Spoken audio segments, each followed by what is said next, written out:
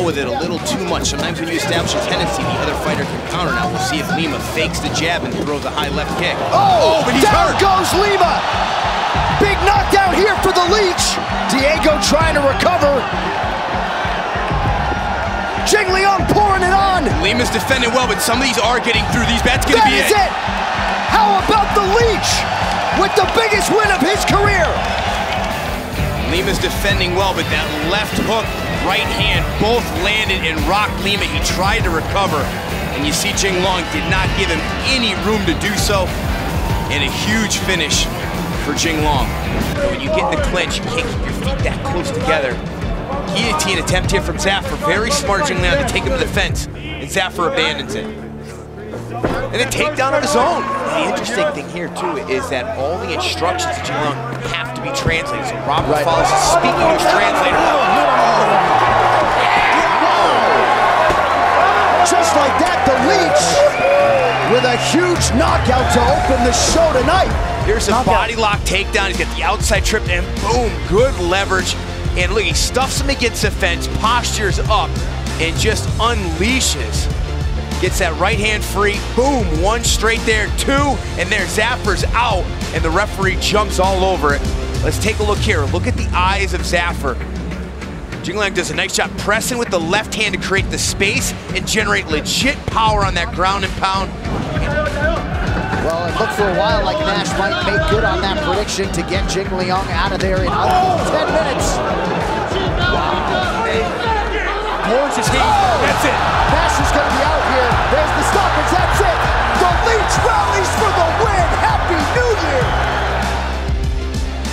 Beautiful, crisp right hand, wobbles Nash, and then the onslaught continues. That one right there was flush on the temple, and that was it. Right there, I mean, he snuck that right hand in before Bobby Nash knew it was coming. Right over the top of Nash's low left hand.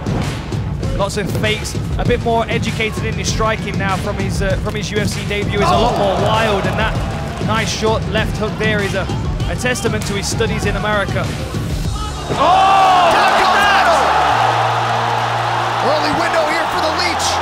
Otto covering up effectively. Still curled up in a ball. That was a nice clean shot through the guard. He's struggling to recover. Herb, he's having a look. Wow! Jingliang! So much crisper striking now from Li Jiangling. You can see a beautiful short right hand there. Throws it right down the pipe, and Zach Otto does a good job trying to scramble, trying to cover. Watch this shot through the guard here as Zach Otto rolls, bang, straight through the guard, right to the forehead of his opponent. Li Jiangling just did not let him off the hook here. Absolutely, absolutely. And the other thing as well, you know, you've got to think he's been knocked down in that first round. Oh, that's a big side kick. Oh, he's down. As he turtles up. Wow. That's the finish for Li Jiangling at home. What Another knockout by the Leech. So let's take a look at these replays here. You can see the Leech steps in full power, heel to the solar plexus. I mean, that knocks the wind out of you. Anybody that's not felt that, there's a lot of confusion going on in the body of David Zavada in that moment. His lungs have been emptied by the kick, but at the same time, his diaphragm still feels like his lungs are full. So there's a conflict within his body. You can't get oxygen in, and when you collapse like that, there's nothing you can do about it. Jingliang circling from danger. Oh, that was a big nice uppercut, wobbles Dos Santos. Li Jiangling pouncing on him. 15 seconds to go, heavy shots. This is it. Wow, and down goes Dos Santos. Li Jiangling with quite a moment here in China.